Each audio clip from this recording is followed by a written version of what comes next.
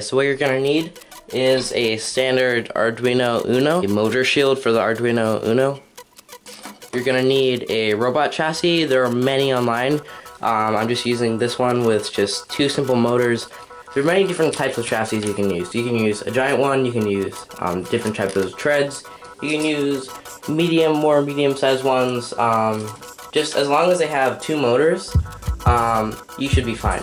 Because Arduino motor shields, they only take a certain amount of power.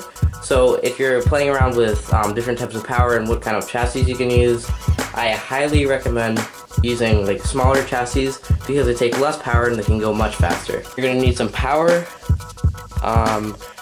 for your Arduino, and you're going to need a programming cord so you can program the Arduino and upload files to the Arduino from the computer. Okay, so for tools, you're going to need a hot glue gun, you're going to need some scissors, and you may end up using solder.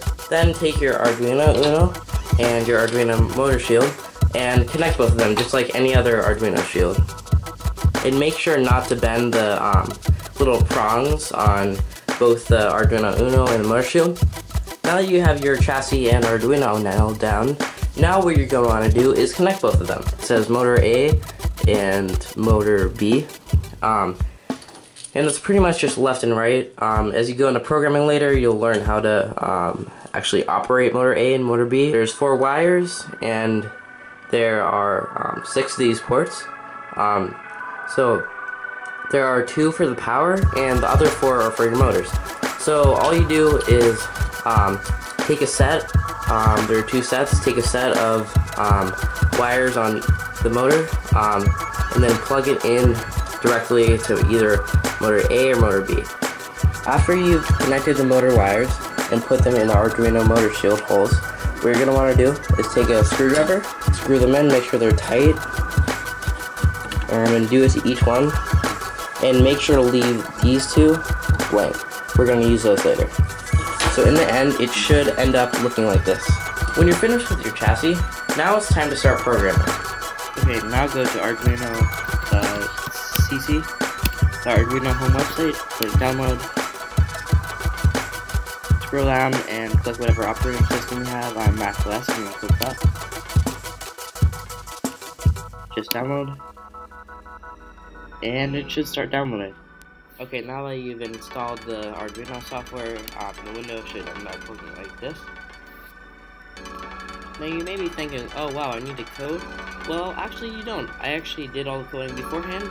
I set up all the commands. There's a forwards command, backwards command, left and right command.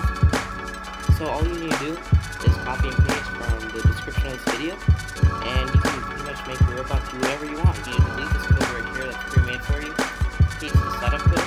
Let's just go forwards, then just backwards, and then we'll turn. The when loop circle right here, that's pretty much the signal when the program's gonna end. So this is the start of the program, this is the end of the program. So for my first command, what I'm gonna do is go down to void loop, press return twice, just paste the forward commands right here.